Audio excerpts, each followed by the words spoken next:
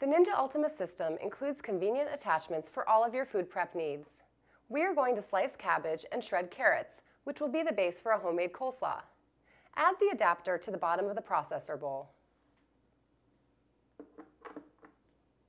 Once this is in place, carefully pick up the disc you wish to use by grabbing it with the convenient finger holes. This slicing shredding disc is reversible. Refer to the type on the blade to determine which side is which. Once the disc is fully inserted, attach and lock the feed chute lid.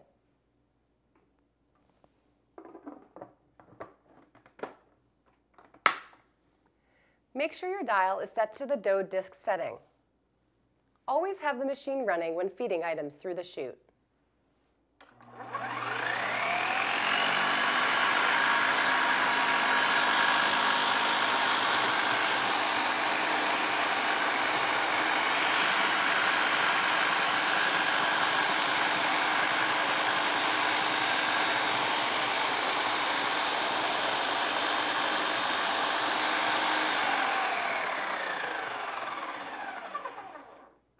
Now remove the lid and flip the disc to the opposite side to shred the carrots.